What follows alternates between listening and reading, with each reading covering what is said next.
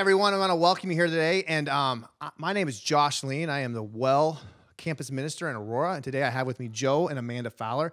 I connected with them as they are leaders at the Well Aurora with me. And today they are going to share their story of victory and some about their new life in Christ. And I'm so excited to have them here today. Thank you guys for being here. I really appreciate having you. Thank you for having us here. I have a few questions for you today that I want to ask.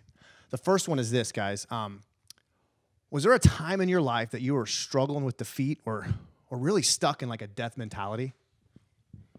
Yeah, definitely. I would say that probably the first 30 years of my life was probably where I was at. Yeah. Had a pretty rough childhood where I ended up being and just living with a lot of depression and anxiety, and I found solace from that in drugs and alcohol, and stayed there for many, many years. Definitely went through a lot while I was in that life. Yeah. What about you, Amanda? I would say that I grew up a lot of feeling unworthy, a lot of isolation. I pretty much grew up by myself. My mom was gone a lot. I just did whatever I wanted and led to drinking and partying and so forth. Well, let me ask you a question. Both of you guys are honestly kind of on a separate path, where you guys were both struggled individually with drugs and alcohol and that lifestyle, that addiction lifestyle. How did you guys end up meeting each other? We actually met in 2016. I was staying with a friend in Springfield. I had been homeless. I lost my son, just was still drinking. That's all I had after I lost my son was just drinking. And we actually met at Nationwide Settlement Solutions. Just joking around, I asked him to marry me, and 9 months later, here we are. Married. Actually, it's been 3 years now. Amen. Yeah, and for me, I had come to Springfield to get into the core program, and I got sober for about 14 months, but I just, I didn't learn how to do it in the real world. I only did it in the program, and so when I left, things fell apart pretty quickly, and turned back to drinking, and I stayed there for 2.5 years. I was drunk every day and just completely lost, and we ended up meeting each other. The two of us were lost, but when we came together, somehow, even though we were still drinking, we knew that we wanted something better. We knew that, God had, He could fix us, and took about a year and a half of us struggling, trying to stay sober together, before we finally end up having to throw our hands up and surrender and get into a program and start trying to do things the right way. Amen. And what I like is I love that word that you used was surrender. Surrender, surrender, surrender. Let me ask you guys a question. Since you have surrendered to Jesus, how is that continual surrender in your life, how has that led to a life of victory?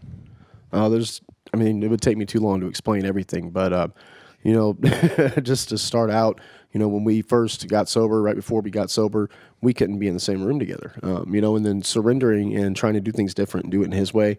We ended up living apart for quite a while, but just right off the bat, it seemed within the first couple of months of us starting to focus on our relationship with Him apart, we were able to come together and just things started over and with a freshness and with a peace. And, it ended up, we just kept surrendering and doing whatever we were asked to do. And, the whole time I was praying for Him to use us for His will. And within 3 months, we were managing houses. And we just, after the year when we were done, we thought to ourselves, we need to get out on our own and do this and do that.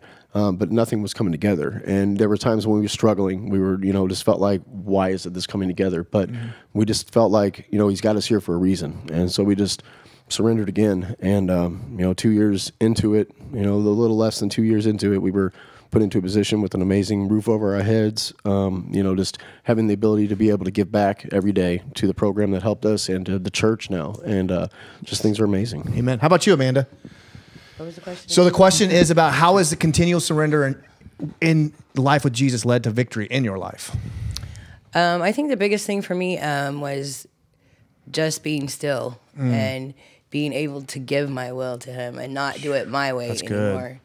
And it took a while for me to get to that point, but I just kept doing the next best thing and kept giving it all to Him. And audience, you guys are listening out there. These guys are leaders in the Well Aurora with me down there. We actually planted this church, and we were able to launch this church, and they've been with us every step of the way. Joe does the worship. Amanda helps out on the prayer team and photography and with the kids and with volunteering, coordinating, and all kinds of stuff she does. And let me ask you guys a question. What role would you say the Well, specifically the Well Aurora, has played in your story of victory? You know, it's given me more purpose than I've ever had in my life. You know, I've been playing music for 13 years, and first, I guess, 12 years of it, I would never be able to sit in front of, you know, more than just a few people on a campfire and feel comfortable to play music.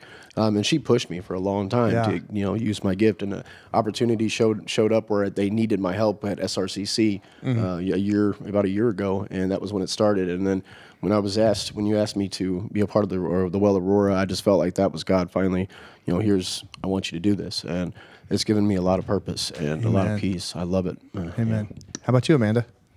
It's given me that sense of self-worth that I've always looked for. Like Joe says, a purpose.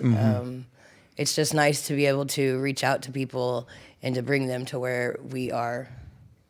Yes, I love that. I love it. I love it. And I am so encouraged by both of your guys' walk. You're willing to submit and surrender to whatever it is around you, saying, God, whatever you want, that's what I want. And you guys being willing to lay down and do that. And I'm watching. There's a scripture that talks about if you humble yourself under the mighty hand of God, at the proper time, he will exalt you. And I've got to watch that come to fruition in your guys' life. You guys are amazing, and I appreciate you guys, and I love you guys. This is our story of victory, guys. Hope you liked it, and we'll talk to you soon.